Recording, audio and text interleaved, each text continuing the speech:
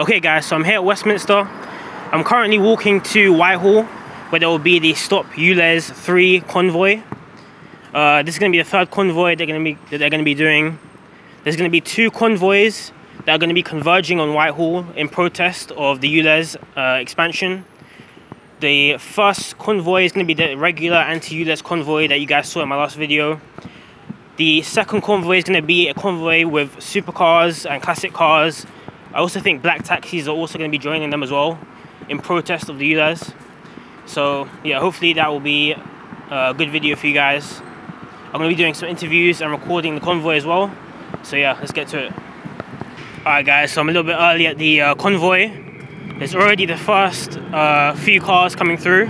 So I'll show you that in a second. You guys can probably hear it already. Let's go up to it. There's going to be motorcycles, classic cars, supercars, and you can already hear them revving. I'm a little bit early. There was actually a Royal Navy parade, so they had to delay it. But there's a few cars already here, showing up.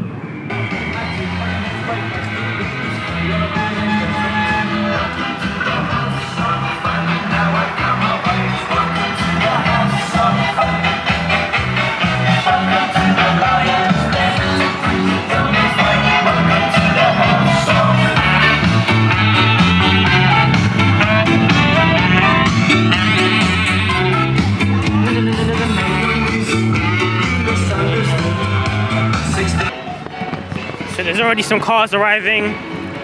We've got some classics, some motorcycles, quad bikes. I think I even saw a tricycle as well. So this is going to be pretty cool. And this is just a start. And this is just the start. So there should be more cars coming as well. Motorcycles, modified cars. There's some more cars now coming, vans. These are part of the usual convoy. But all the sports cars and classic cars that you can see are the PETROLHEADONISM convoy.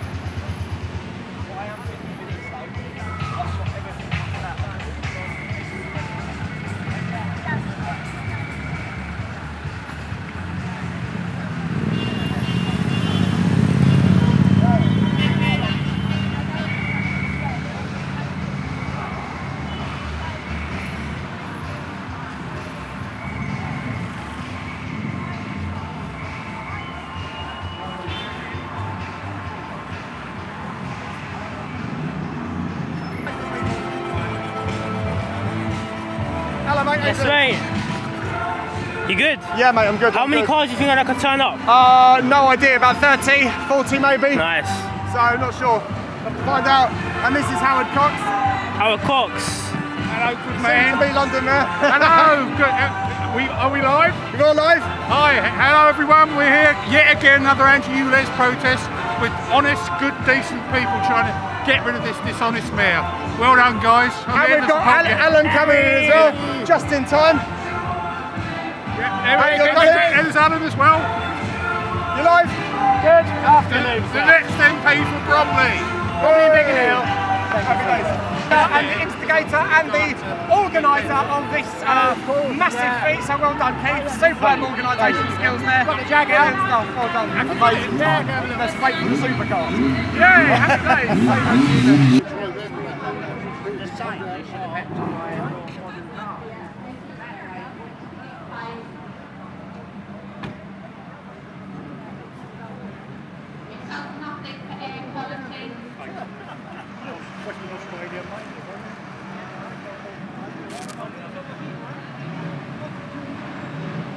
Calm impact statements show there will be negligible difference in air quality with ULEZ in place.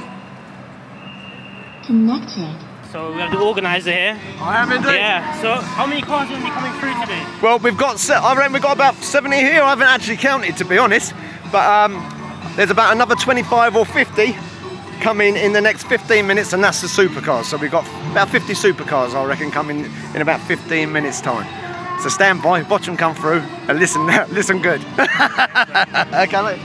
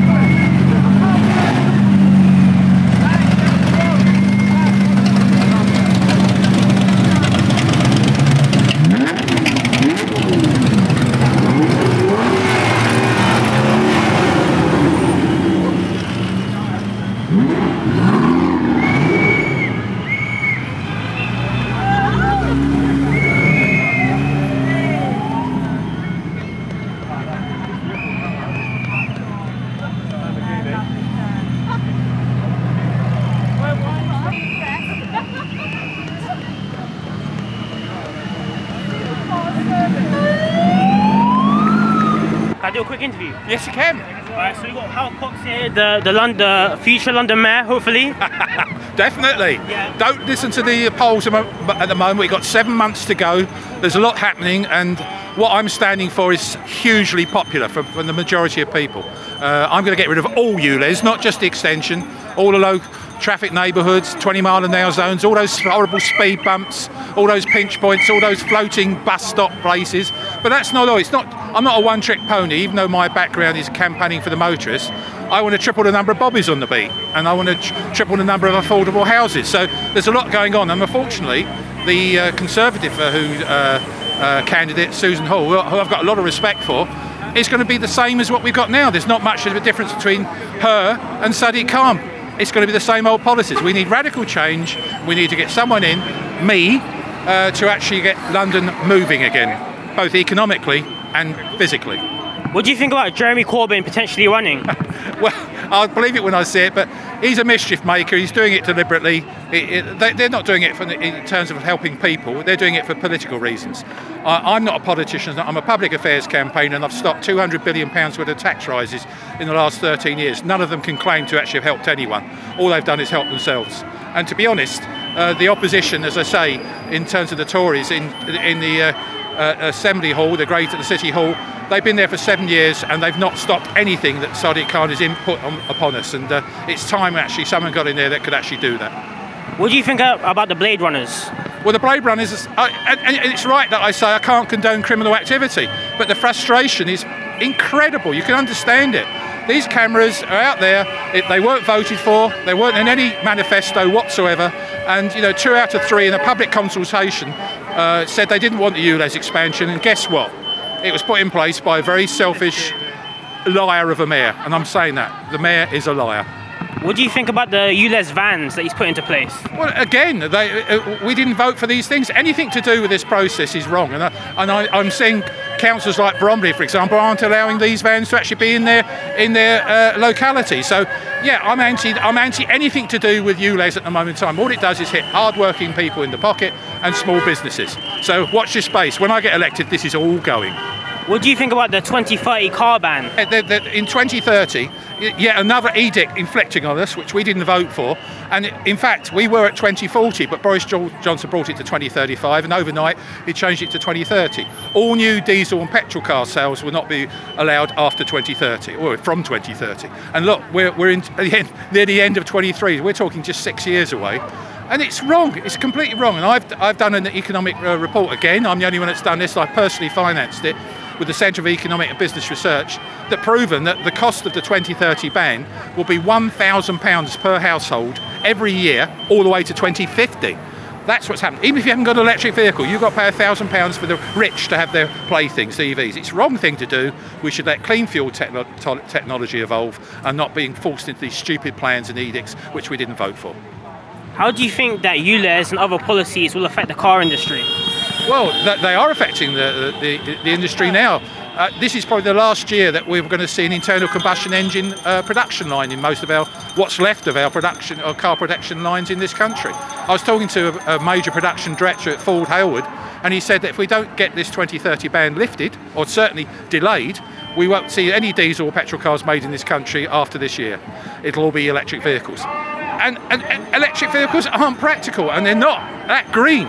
Cradle to grave, from when we get the lithium out of the ground all the way through to disposal, unfortunately they are not as green, believe it or not, as petrol and diesel vehicles, and it takes about 80,000 miles of driving an electric vehicle to get any return to the environment.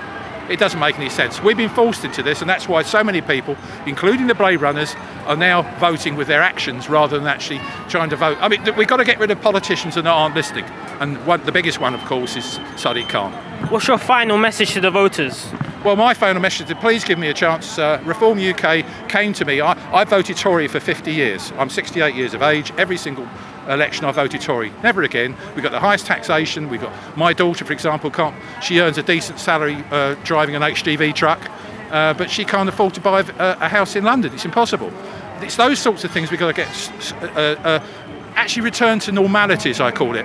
What we're seeing now, all we got is woke, WEF sort of influence type policies, both Labour and Conservatives, and my message is we've got a real chance. If you voted me in London, I think the message would spread right across the country. All right, thank you.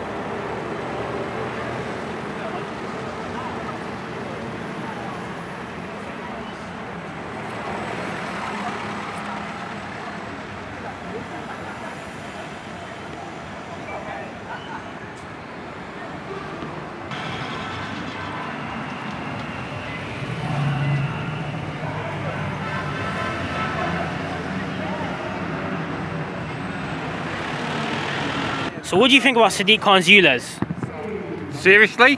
Not a lot. Disgusting, absolutely disgusting attack on the people of London. I'm absolutely appalled by. I'm also appalled with the government who's allowed him to do this, because Sunak has sat back and thought that we're all going to blame the Labour government over this. We're not.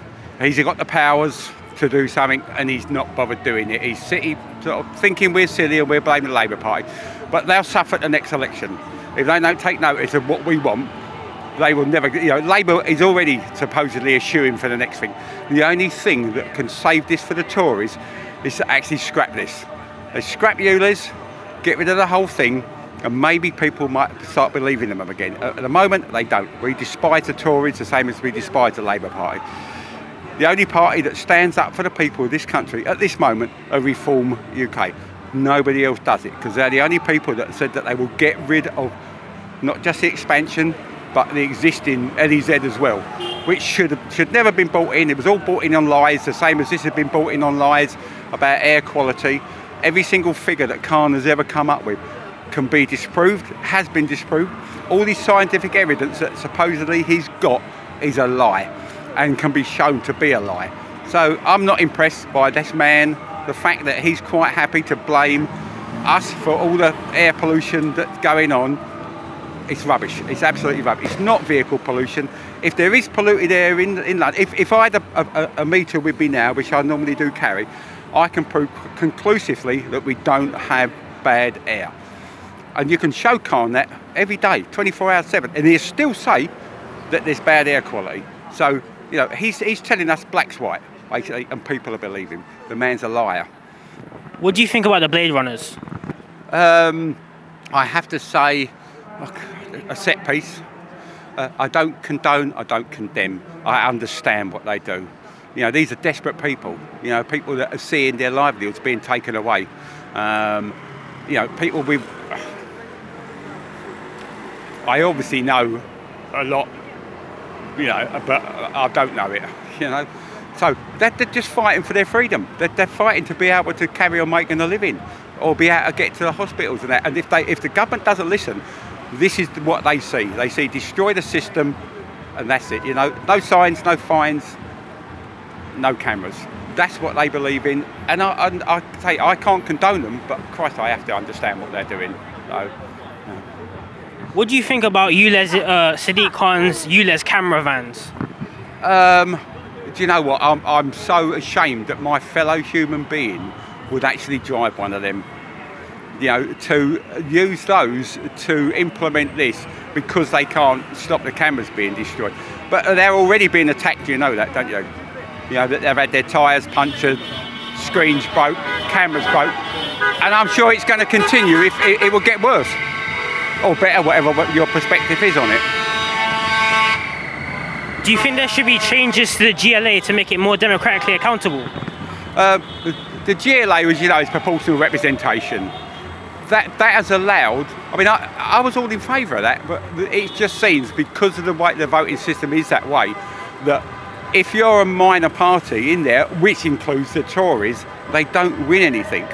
They can't, because they're outvoted all the time. I mean, I've sat in on GLA meetings when Khan's been caught lying over and over again, yet he gets away with it. So what actual power that they've got over him, I don't see it. You know, he lied. Well, the first thing he got caught lying about on camera, that he said he hadn't interfered with the consultation process, and it was proved that he had. 100% proved that he'd done it. And he was supposed to be coming up in front of the monitoring officer for the GLA. And all of a sudden, that particular monitoring officer was sort of moved sideways, so it never happened. As I say, the man is sort of Teflon coated. He seems to be able to do what he wants, when he wants, and nobody is doing anything about it, you know? Nice. Yeah, good. So with the government pushing electric vehicles, what do you think the future of classic cars are? Well, I actually think, unfortunately, people are making such a big deal of the fact that they're exempt, and obviously the government are looking at it. So I think eventually, but anyway, I mean, classic cars, when it goes to pay per mile, they're going to be included anyway. But you mentioned electric cars. There is no future in electric cars, none whatsoever. This is us, the public, being forced onto something that is totally impractical, that is extremely bad for the environment. Anybody that is sanctimonious, you think that they buy one and they save the planet, you've got to be kidding me. They cause more damage to the planet than any other vehicle on the road in their manufacture. Plus, wait a minute, nice. Where do people that drive these things, that own these things, where do they think the power comes from that charges them? They're fossil fuels. They don't come out of the ether. They certainly don't come from wind generation. They certainly don't come from solar panels. If you are so sanctimonious, if you're such a sanctimonious, I can't think of another word. If you're the sort of person that thinks you're going to save the planet by using that, I tell you, only take power from solar and wind and see how far you get. You won't get anywhere. What's your final message to the voters? Chuck these lot out. Vote for reform, because unfortunately, as I say, the other parties are not listening. Reform, obviously they are outsiders. But I mean, if I was a betting man, why would I bet on confirmed losers? All the other main parties have been in, lost power, and have failed what they've done. Reform, give them a chance. They're the outsiders. I put my money on them every day. Thank you very much. Okay. So who are you running for, and what constituency are you running for? Okay, my name's Alex Wilson, and I'm going to be standing in Ilford North for Reform UK at the next general election. Hopefully also standing in the London Assembly election next year, which is a really important opportunity for us to get the message out there and stop Sadiq Khan. Do you think there should be structural changes to the GLA to make it more democratically accountable? I think it's important that the Assembly should have more oversight over what the Mayor is doing and prevent the Mayor from getting away with things that otherwise are kind of, going too far and taking his power to out, like obviously ULEZ, which is why we're all here today. He's decided he thinks he can roll it out, he can do what he likes, he's effectively a dictator, and the Assembly doesn't have that much power to kind of rein him in. So yeah, it'd be good if they could. But also, don't forget, Rishi Sunak could have stopped this. He had the power under the Greater London Authority Act, and he chose not to exercise it. What are your thoughts on the Blade Runners? Well, obviously can't condone criminal damage, but I think it's a symptom of what happens when the law is so out of touch and with what ordinary people really feel. Then it's totally not surprising that some people decide to take it into their own hands. But obviously, I can't condone criminal damage. What do you think about the ULEZ camera vans? I think it's a real shame that they're resorting to that as well. It just shows the kind of deceit and underhand tactics. They're not getting their way with the fixed cameras, so they're having to send out the mobile vans as well. They really just need to get the message that this isn't something that London wants, it isn't something that London needs. By their own figures, it's not going to make a meaningful difference to air quality. So the whole rationale for doing it is completely false. It's there purely as a money-grabbing, sort of tax grab for Sadiq Khan, and it's important that more and more London wakes up and says, no, we don't want this. What do you think about the 2030 car ban or the internal combustion engine ban? Completely against it. Very, very simple. And Reform UK is the only mainstream party that would reverse that straight away. The internal combustion engine is a wonderful thing, and people's cars, it gives them their freedom. It gives you the choice and options and travel, and helps work, commuting, visits to hospital, everything. And to expect everybody to have to change to expensive electric vehicles which don't have the range, the capacity, and it's just not realistic. And I personally would not ban the combustion engine at all, but certainly to have it 2030 is much too quick. We don't have the infrastructure for charging. It's a nonsense, absolute nonsense. But so Reform UK is the only mainstream party that will reverse that. What do you think about Susan Hall as a mayoral candidate? Well, I think she has many positive qualities, but we are obviously not in the same party. I would urge people who want to scrap ULEZ to vote for Howard Cox, our mayoral candidate. Remember, Howard will scrap all of ULEZ, not just the extension. What do you think about Jeremy Corbyn potentially running? I think that's an interesting question. I personally don't think he will in the end, but it will add a certain extra level of interest to the contest and make it much more competitive, and we will see. But I don't think he will run. What's your final message to the voters? The mainstream parties have let everyone down for too long. So Conservatives, Labour, Lib Dem, they're all committed to net zero, they're all committed to the 2030 car ban, and they'll all keep, at the very least, the existing part of ULEZ. So if you want something different in the London elections next year, vote Howard Cox for Mayor, vote Reform UK for the Assembly. If you want real change, you've got to vote for it. Vote for what you believe in, not what you're scared of.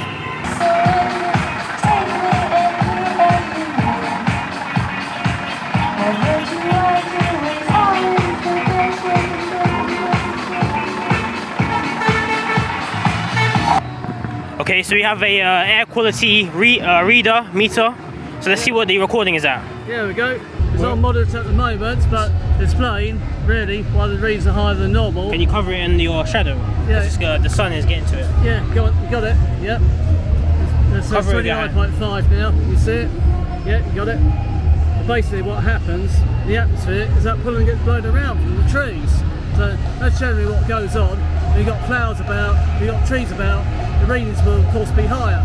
There's been nice weather, so pollen gets chucked around in the air, so therefore you get higher particulate matter reading of 2.5 microns. Yeah. So that explains what's going on. That's about it. That's right. So as you guys saw there was the meter, and we are right roadside, and it was at moderate levels. And this is actually a car rally with internal combustion engines everywhere, and it's moderate. Again, you're right next to a live road with a literal internal combustion engine rally. Oh, and you can see how it went up to 45 just then as the wind blew around, and just dropped again to about 39, 36 now. So it jumped up to about 45. The maximum I got on that is what I expected. This is the tree pollen. So that's generally what happens around in nice weather. Yeah. So it makes a complete mockery of ULEZ when it comes to particulate matter. So it gives you a good idea of what goes on in the real world. Yeah, thanks man. Appreciate it. So as you guys saw there, moderate air levels. And again, that's by a roadside with a literal internal combustion engine convoy going through supercars and old classics. So if that's what it is with classic cars, imagine what it is on just a regular quiet road. So that shows you that ULEZ is a scam. It's not about air quality, it's about raising taxes and raising money for the bankrupt TfL. Okay, so we're at the convoy. What do you think about the convoy? So the convoy, Keith Steers arranged the convoy today. This is the third convoy we've done. We've had lots of different vehicles. Obviously we've got my bus, we've had fire engines, we've had various other vehicles. We're just trying to get people to look and take notice, and we're trying to get the politicians to take notice.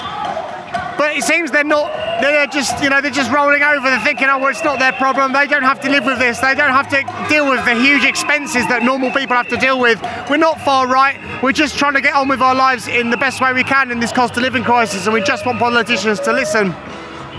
So what do you think about the future of the classic car scene?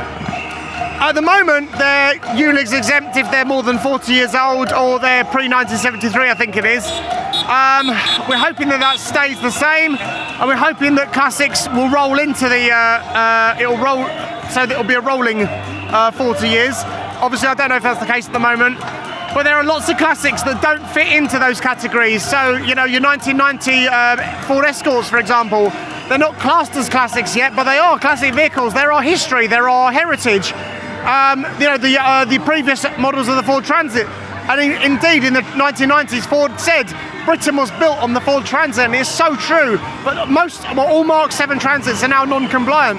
I'm not getting rid of my Mark 7 Transit. I'm just, you know, I'm very lucky that every time I go out, someone seems to put gaffer tape on it, and it wasn't me. What do you think about the scrappage scheme? The scrappage scheme is it's just a token gesture.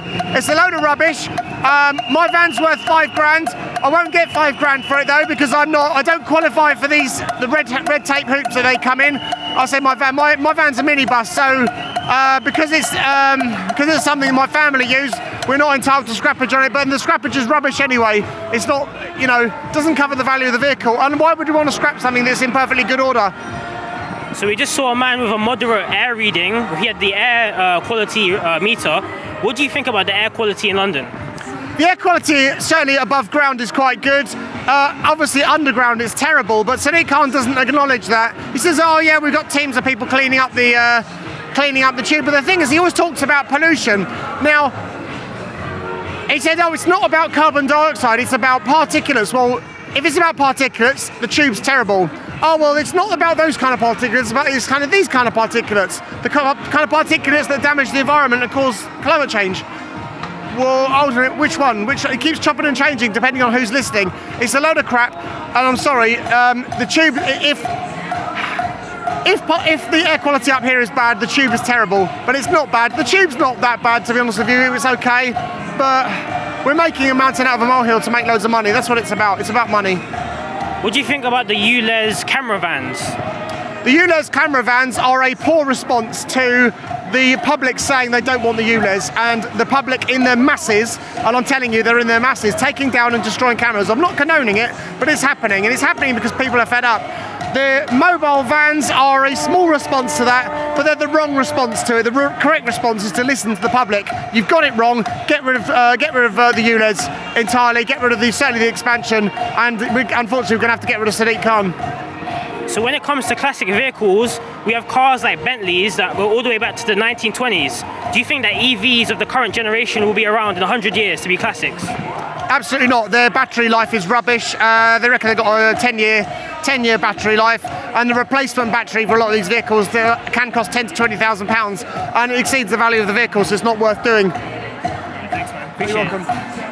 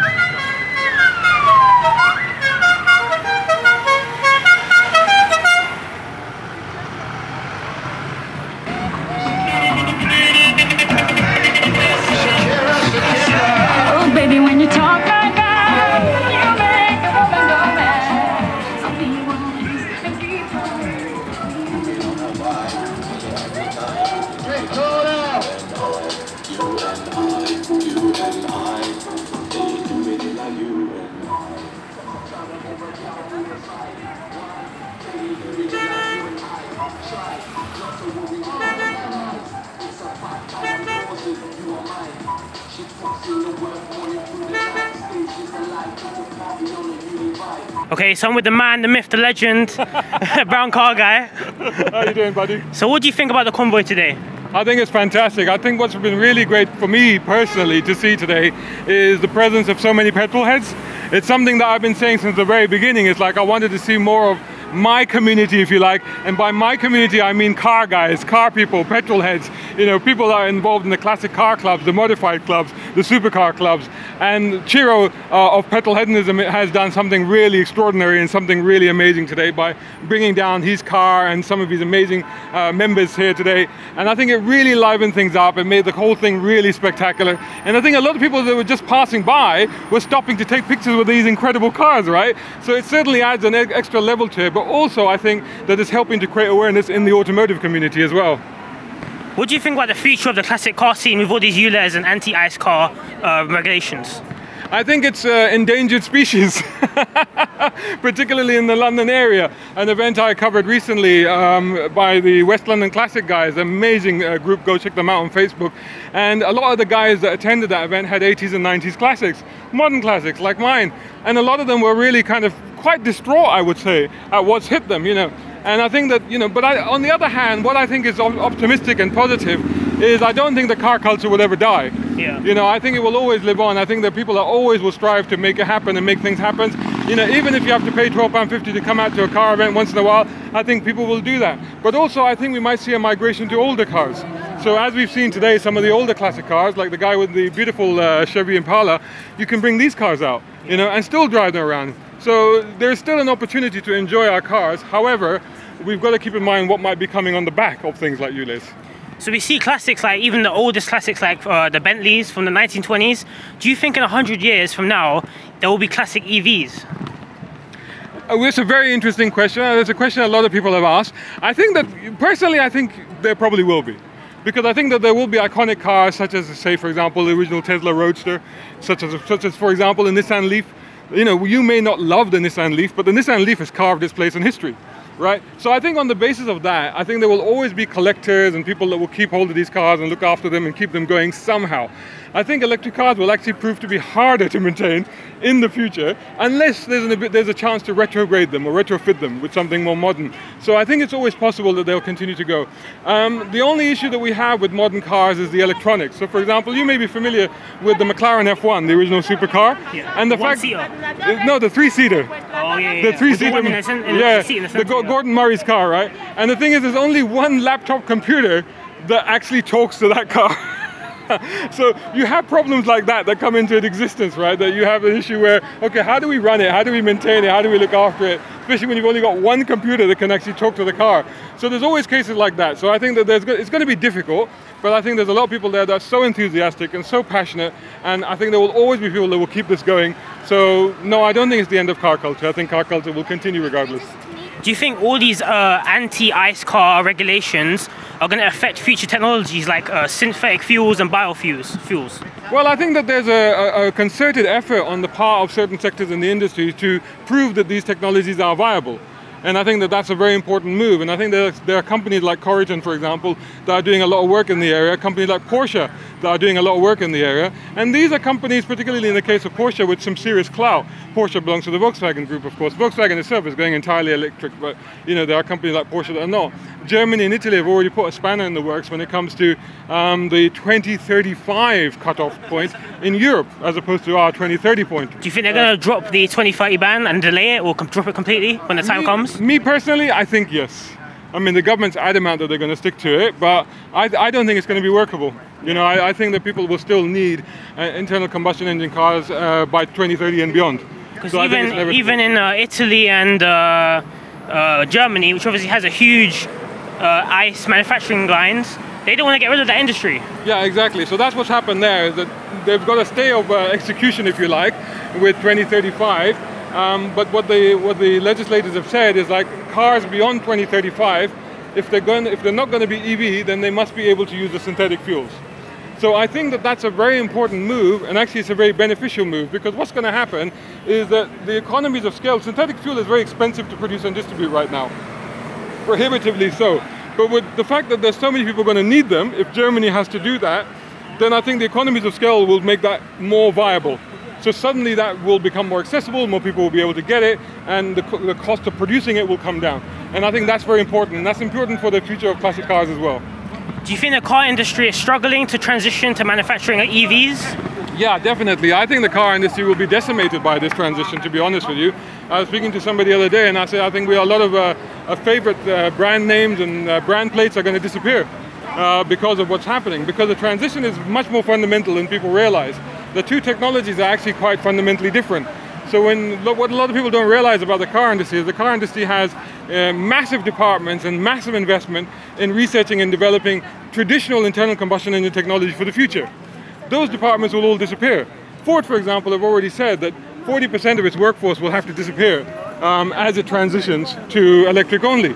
So that's quite major. If you think of Ford as one of the biggest car manufacturers in the world, to lose 40% of its staff, that's a major transition. And why is it doing that? It's because it won't need all those aspects of producing a traditional internal combustion engine car. And also the fact that when you think about a lot of people are producing this, what they call a skateboard technology, which is the platform for electric cars, which is basically just a platform with batteries in it, a motor at each end, and it can be, basically programmed however you want it. So what's happening now is that a lot of companies are just selling this equipment to other people, right? So you take Ford. Ford's first electric car was a Ford Mustang Mach-E, which they developed in-house. Ford's second electric car is the Ford Explorer, for which they just bought the platform for Volkswagen, because economically it was more feasible. So you're going to see a lot of consolidation like that, and unfortunately I think it's going to be a very tough time for the car industry. So you think there's going to be less unique cars in the future? They're going to be all just clones of the skateboard cars, basically? Yeah, I think you're right. I think underneath there's going to be a lot of similarities, because it's fundamentally we're going to end up with a handful of platforms that will underpin all the cars. However, I think there will also be an opportunity for people to create quite unique stuff, because the platforms will exist, but the platforms can be configured, because they can be altered in terms of their tracking and their length any way you like, but also the setup can be configured, so you can make it an SUV, or you can make it a sports or a car or a supercar or whatever, and then what remains is the body that you put on top. So essentially what we're talking about, hopefully, possibly, fingers crossed, is a situation where coach building will return to the car industry. So people will be able to go, right, well, we can take any platform, but we can build any body on top of it. So anything that customer specifies, we can create that, put it on top, and the car is a good one. So it's, that's how it's going to be. So I think that's partly one positive aspect of it.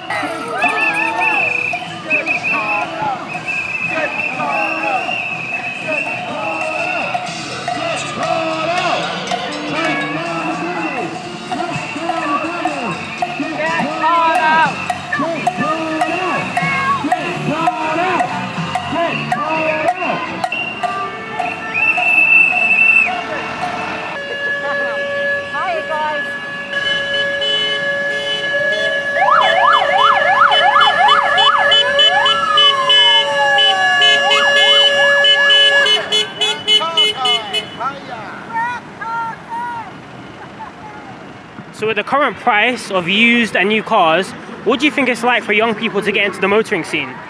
Yeah, it's really hard, and it's even before the current prices. I mean, the price of a driving lesson is what, £40 an hour or something ridiculous like that? I remember it was like £8-9 when I did it. It's a whole different thing. For my generation, getting a car was like a rite of passage. We had to do it. It was the first thing we had to do. But now when you think about the cost of just getting your license, passing the test, getting a car, insuring a car, running a car, it's prohibitively expensive for a lot of people. So I do feel for people, I definitely do. However, I do feel that there's a lot of young people I've met who are into cars, and regardless of how much it's going to cost them, they're still going to do it. So I'm still optimistic about the future. It is much harder for people to do it now, but I think there'll always be people that are passionate enough to do it. And what do you think about the Blade Runners? The Blade Runners are doing a very interesting job. It's pretty much all I can say. And yeah, let's see how they get on. What's your final message to the voters? I think we have to be very careful about not just ULEZ, but what's coming on the back of ULEZ. It's not just a London thing, it's a nationwide thing, and people have to think about that very carefully, and including how they're going to vote, not only for the mayoral election, but in the general elections. Okay, so there you guys have it. That was the ULEZ protest. We've got a lot of interesting interviews there. We've got Howard Cox, a lot of the Reform member parties. Hey. A lot of the Reform member parties. We've got the brown car guy as well. Who else did we get? A few of the organisers as well. Who we didn't get was Sadiq Khan. I was expecting him to be out here, but that tells you everything. But also Susan Hall wasn't out here either. So I would have expected her to be here campaigning for her mayoral election, but she wasn't here. But anyway guys, if you guys enjoyed the video, give it a like, comment, subscribe, and I'll see you guys in the next video. Peace.